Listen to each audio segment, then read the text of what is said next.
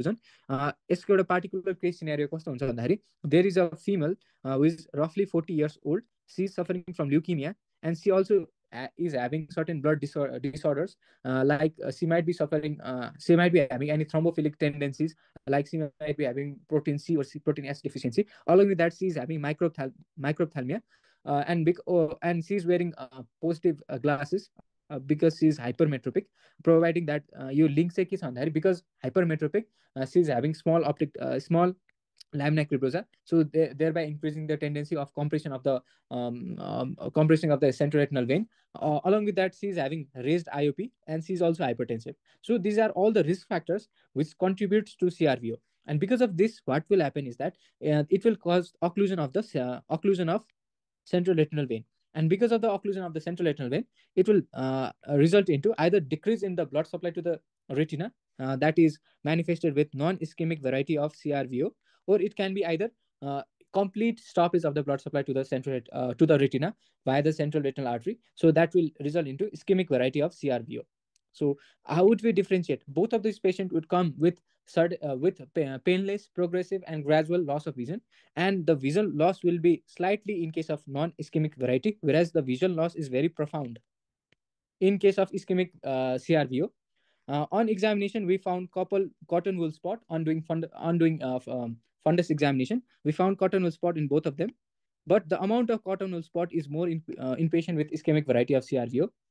Along with that, as the whole of the retina is getting involved in the ischemic variety, the pupillary reaction would show a paradoxical dilatation phenomena called as Marcus gun pupil, whereas it will be absolutely normal in this case. So pupillary reaction are absolutely normal in non-ischemic variety of CRVO. So this is how we differentiate non-ischemic from ischemic clinically.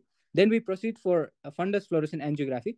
On doing fundus fluorescent angiography, we found that in patient with non-ischemic CRVO, we find leakages.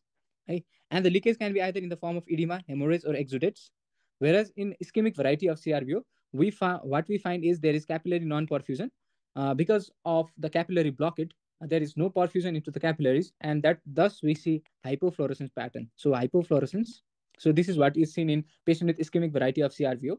So and along with that, in both of these cases, what we can find is that we can find a specific finding called as splashed sauce appearance, where the because of the flame shape hemorrhage is occurring around the margins of the optic disc. So let us consider this is an optic disc. So around the margin of the optic disc, we can see multiple flame shape hemorrhage called as splash sauce appearance, which is particularly seen in ischemic variety, but it can also be seen in non-ischemic. And especially in ischemic variety, what we find is something called as neovascular glaucoma. It is because of rubeosis iridis that can result into secondary angle closure glaucoma or secondary open angle glaucoma. So it is also called as 100-day glaucoma, which is seen in patient with ischemic variety of CRVO. So how would we go by the treatment?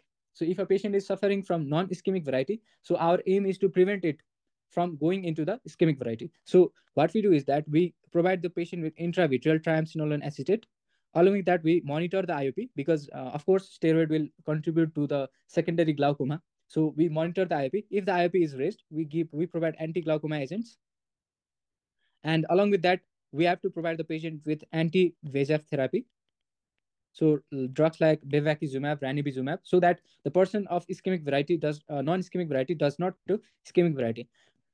Sadly, if the patient presents with ischemic variety of CRVO, then we have to provide them with treatment measures like pan-retinal photocoagulation. And it is a must in these patients because the aim is to convert the hypoxic retina into the ischemic retina so that the retina will not produce any more growth factors that will contribute towards the pathogenesis. The next thing is we can also provide them with anti-VEGF therapy. VEGF therapy, and it should be given intravitreally. So this is how we go by CRVO, and this is a brief summary on CRVO. Thank you very much.